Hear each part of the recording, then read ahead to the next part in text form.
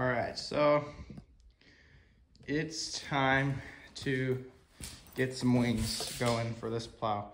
It's a good plow, but it's just a basic straight blade, and it's just not, it works great for driveways, but for parking lots, it's a 8 foot or 7, I don't know, I'd have to measure it. It's 7.5 or 8 feet, but it just takes too long to do driveways, and I think I found a really simple way to build wings for this. They're not gonna be anything crazy. They'll only add like, I think 8 inches of width. But, so what I'm gonna do is, you see right here, how that's at a 45-degree angle already. I don't know if it's 45, it looks close. What I'm gonna do is weld steel to that, right? And so it'll come out like that at an angle, so it'll be more of a scoop plow. And that should help a lot. That'll add quite a bit of width to the plow, and it'll help contain the snow. So I'll just have probably 3 of these going down.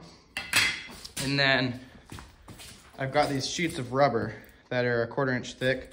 Those will be my moldboard. So like this is 1/4 inch poly. I'm just gonna use rubber, easier to put on, and I can't get poly anywhere nearby quickly. So rubber sheets, and then the cutting edge, I think I'm gonna get some stable mat, which is you can get at the local farm store. It's like a 1/2 inch rubber mat, and that'll be my cutting edge. That's what I'm thinking so far. I'm not sure, but something like that for the cutting edge. But right now, the main thing that needs to happen is I need to get the wings somewhat welded on so that I can figure out how I'm gonna put on a cutting edge for that. So stay tuned. I'm gonna get started on welding up these pieces of angle iron. I need to cut some more on my nice workbench / step stool right there. And I'm doing this in the garage instead of the shed like you guys are used to, because I don't want to work on this thing in a little shed. So let's get to work.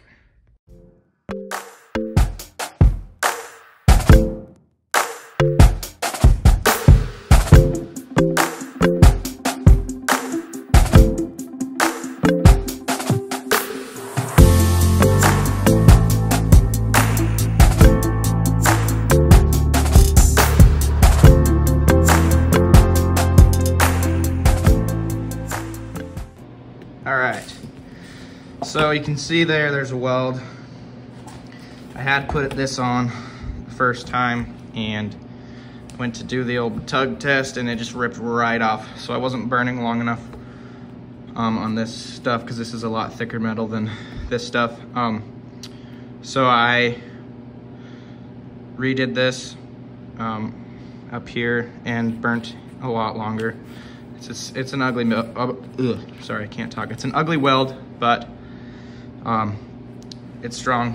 And if it breaks off, well, I guess I get to try again, or else I'll take it somewhere and have it done professionally, or have somebody that I know do it. But I have to put another one down here and then figure out how I'm gonna do a cutting edge, but we're getting somewhere. So you kind of see the angle here of what it's gonna be like. It's gonna be more of a scoop, and it won't be a sharp angle like this. Once the rubber's on, it'll kind of make it curve. But yeah, that's where I'm at so far. I have to put the other one on, and then we'll go from there. All right, so I've got the 2 on. My welds aren't pretty, but they're pretty strong. So the next thing is to cap off basically that end. So I have this piece over here already marked out. That is going to go flat against these 2 ends and get welded on. And then I will do a piece here that goes across as well. And then if I have enough extra steel, I'll go across the middle again with like some rebar or something, just kind of to tie everything together into one sturdy piece. But yeah, so far that's what I've got, and I think it's gonna be a nice improvement. The hardest part is gonna be figuring out how I'm gonna set up my cutting edge, but I don't think it'll be too hard, so stay tuned. All right, big mess, stuff everywhere. I had to put the camera down to get stuff done because it was taking too long. There was a lot of just sitting and thinking. So I put the camera down for a while and got this thing almost completed on this side. So got the metal frame there, which is basically just what holds the rubber in the right shape and in place. And then the rubber is bolted up here. This bolt was already here. I broke it off, so I put a new one in. Bolted there, trying to get this thing to focus, and then bolted there and there. And then these ends are just zip tied. I don't know if that's gonna work or not, but it's just because otherwise they're kind of floppy, but it doesn't really matter because snow will be pushing this way unless I'm back dragging. But anyhow, if that doesn't work, I'll just put a bolt there. But the other big deal I haven't quite decided, I guess, is my cutting edge, because this thin rubber is not really gonna do anything, I don't think. So I need to figure out if I can get thicker rubber or some sort of poly.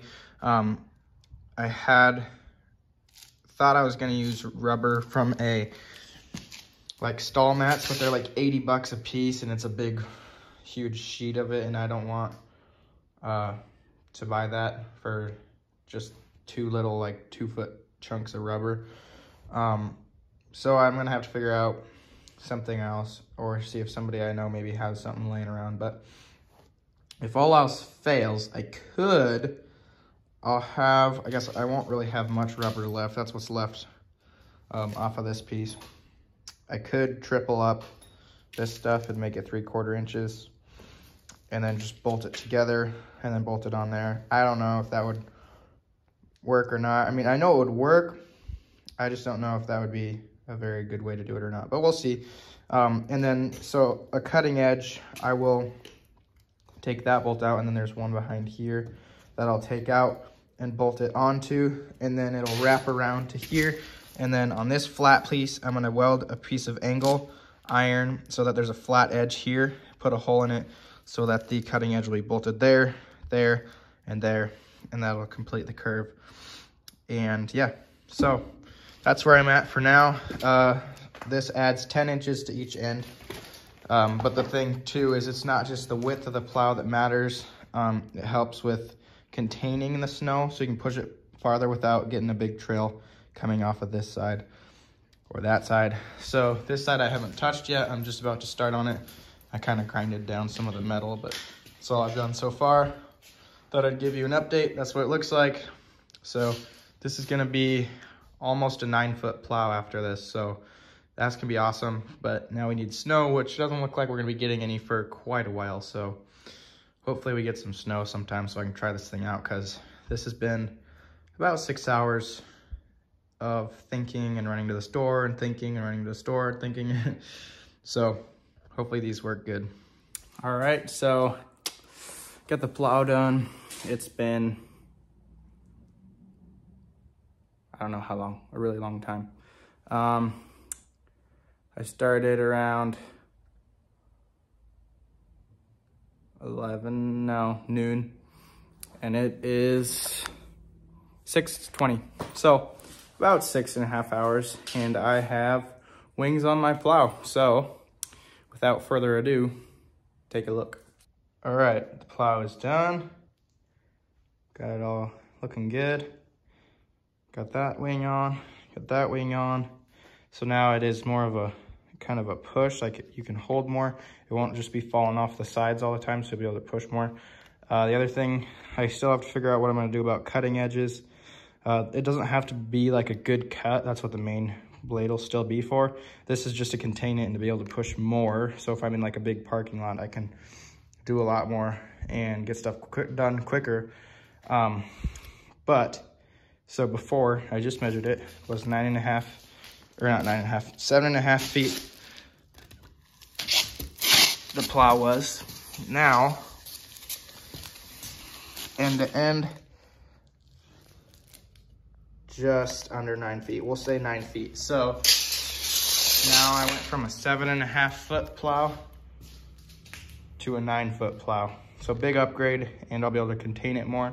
So this is gonna be a really nice upgrade. It's gonna be really nice and helpful for efficiency. Thanks for watching.